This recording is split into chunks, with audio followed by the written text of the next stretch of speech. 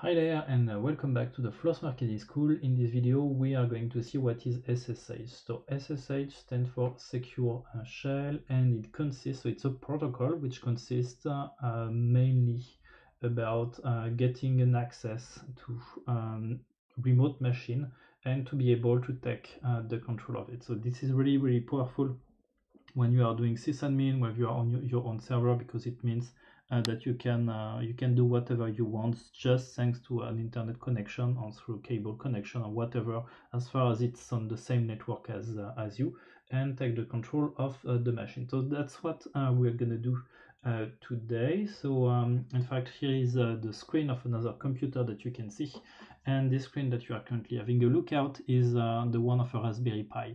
So Raspberry Pi is a really cheap computer, just cost about 25-35 euro. And in fact, when I'm opening up, switching on this computer, you see I get a warning message. And this warning message is just telling me straight away, okay, pay attention, because for this given machine, SSH is enabled. So it means that someone from the outside can take the control of your machine. Of course, that's what I wanted for this given tutorial. And how did I succeed in activating SSH? Just because here in the Raspberry Pi you get within the preferences the possibility to play with the configuration, and then if you click on interfaces you get the SSH function that you can set on activated in order to open your machine to the network. If not, you can let it in disable. So in my case I activated it, and then the next thing that you need to do is that you need to know what is the IP address of this given machine, and in order to do so you need to type ifconfig, and then ifconfig will give you the IP address by which this given machine is recognized on the network, and once you know that, then you are able to play with it. I would like as well to show you that I don't have here an app which is called GIMP that I will try to install just by using SSH. Okay, so as you can see, GIMP is not here, and I will try to show you as well how you can write some file on the desktop. So now I'm gonna go back on my screen of my laptop, and then I'm gonna connect in SSH. So just gonna exit here, because I already made it. So in fact the IP address of my Raspberry Pi is the following one, and I know the user of this Raspberry Pi because it's the default one, which is Pi. So here I'm using SSH, then I'm saying that I'm going to connect to the Raspberry Pi by using the username which equals to Pi, and then here is the IP address on which the machine is accessible on the network.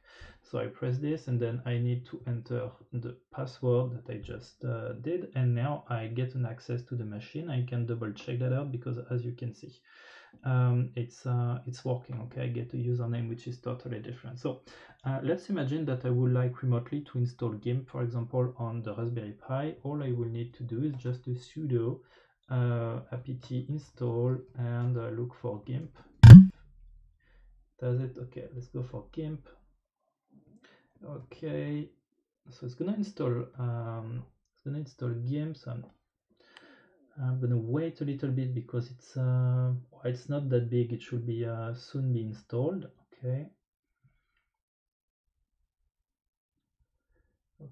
and I can maybe switch now to the other machine. So that's the other machine, and here, as you can see, I can look over here. If I just type GIMP, as you can see, it's not installed, so it's not reacting yet.